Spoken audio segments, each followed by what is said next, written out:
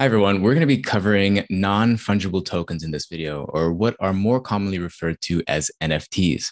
So I'm going to help explain what they are and how they work. And then in another video, we're going to go into more detail about how exactly you can use the SettleMint platform to quickly and easily have an environment in which you can create and interact with NFTs for your own business.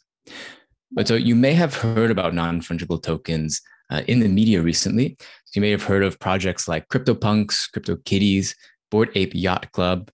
You may have even heard about the $69 million sale of a piece of art that was created by a digital artist named Beeple.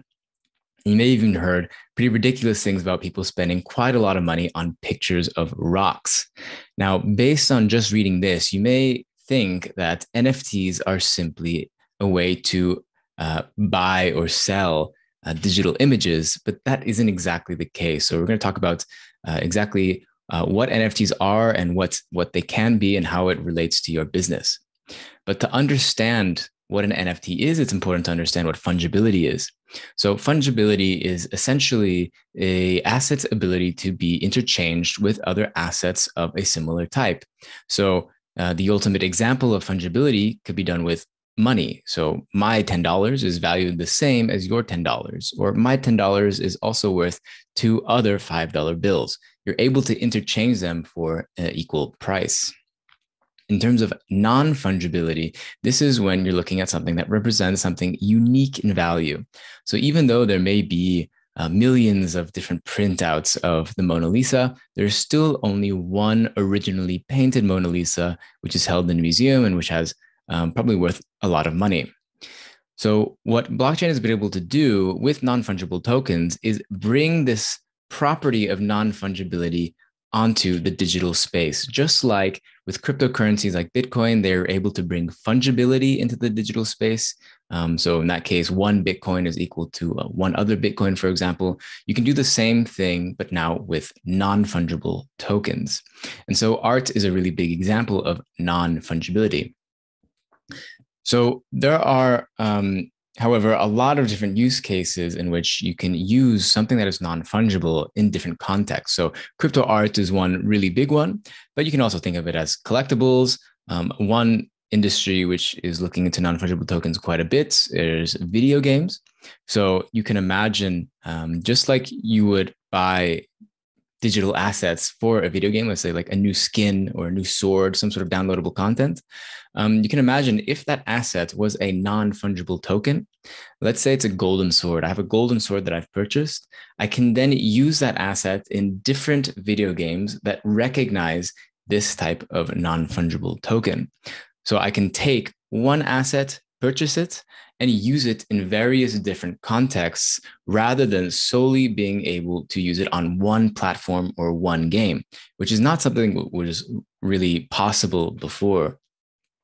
You can also think of non-fungible tokens in the case of digital twins. So a digital representation of some unique asset that exists in the physical world, which is quite common and being used more and more in the luxury industry.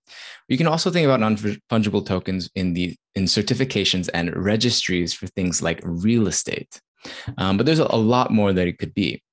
What's important to understand here is that an NFT can be any unique digital representation of an asset with the added bonus that it creates a completely open design space. So what you do with it is solely determined by how well you can program a smart contract to do what you want for it.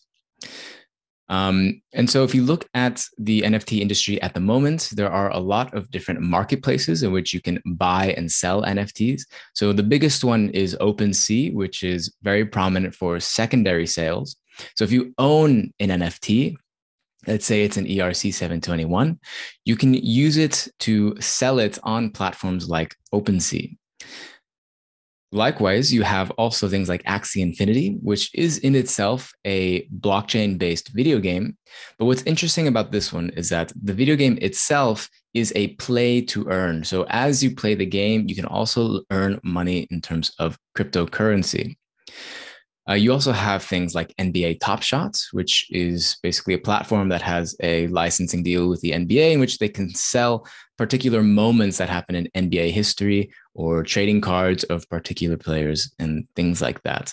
So the NFT marketplaces and the NFT industry in general has been growing quite quickly in recent history. And a big reason why that is if we look under the hood, how it all works is that it's been able to proliferate because of the use of standards. So the most common standard, or one of the first standards for NFTs, is called ERC 721. And essentially, this is a framework for a type of smart contract for non-fungible tokens. And it was also one of the first ones. This is particular to the Ethereum blockchain, where most of the activity takes place. But so if we look at a smart contract, which is modeled like an ERC 721, we'll see that inside of that smart contract, you have a function called token metadata. And so in that token metadata, you have a link to a separate file, which has all of the different properties of the NFT that you may be referring to. So inside of that metadata, let's say we have a link of an image. So in this case, this is a Bored Ape, but also inside of that metadata, you'll have the properties that are describing what exactly you're looking at in that image. So we'll see that the background is blue. We know that he's wearing a red shirt and his eyes are sad. What's also interesting is that if you go to platforms like OpenSea, you can open up the properties and you can see how rare a particular property is for maybe that set of NFTs. So in the case of Bored Ape Yacht Club, there are about 10,000 different apes that you can purchase as a profile picture. And in order to determine what the potential value of that could be is by one way looking at the different properties that that particular image holds.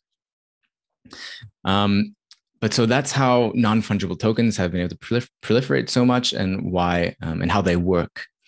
But so I hope this explanation is helpful in terms of understanding what NFTs are and why they're useful. In the next video, we'll go into much more detail and depth as to how to use NFTs and how to interact with NFTs using the SettleMint platform, and to show you just how simple it is thanks to all of the different frameworks and low-code applications that you can interact with inside of the SettleMint platform, so that you don't even need to know how to program smart contracts. So I hope you'll stick around and watch that video as well.